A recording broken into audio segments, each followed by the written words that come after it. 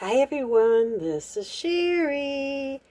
I'm coming on to share what I have been making. I'm really excited because I have been watching a YouTube channel and she is amazing and she has no idea that I'm going to shout her out, but it's Our Shabby Cottage and her name is Lisa and she does the tutorials on so many shabby chic things, and I have been watching her for quite a while, and I'm just amazed at all she does for us, because she actually does start to finish.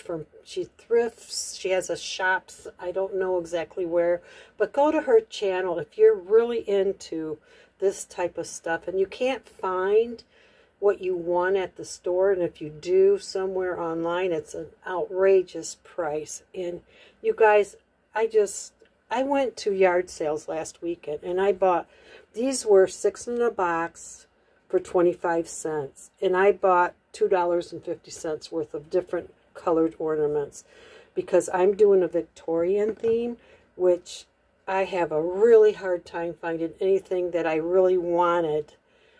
And so I bought these at a garage sale. Like I said, they were 6 in a box for 25 cents.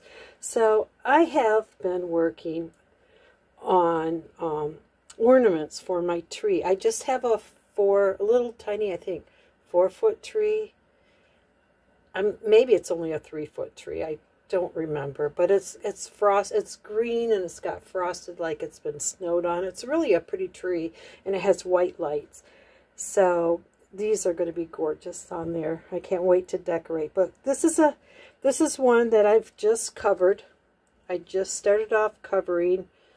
You know, I bought this fabric and several fabrics that I found. This came from Hobby Lobby, and this is perfect because this is my colors. This is definitely the colors that I'm really into this year.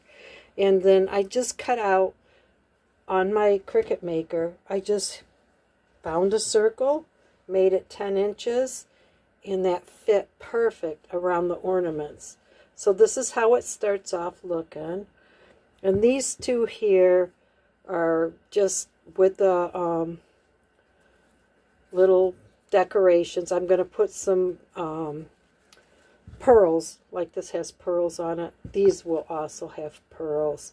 So, and I just left this open. You can't see, but you know, I just tied a piece of the fabric on here to hang on my tree. This is a finished one, you guys, and I'm just so excited. So I'm really happy for my purchases of the fabric and to do it in the colors that I want to do. So this is my ornaments that I have started, and I watched her do some angels, you guys, and I'm not happy with the size of my head. I think it should have been a little bit bigger, but oh well, it's glued on, and but look at you guys. I've had angel wings, different kinds, in my stash for probably 3 years now. And so I'm thinking, you know, this is stuff that I've always wanted to do. So this is my angel, and she's like a rag angel, and I am just so excited that she's going to be part of my tree.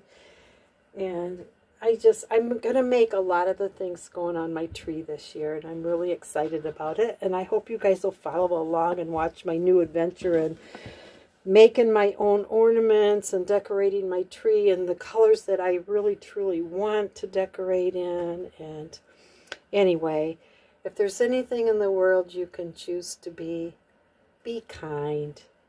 Bye, everyone.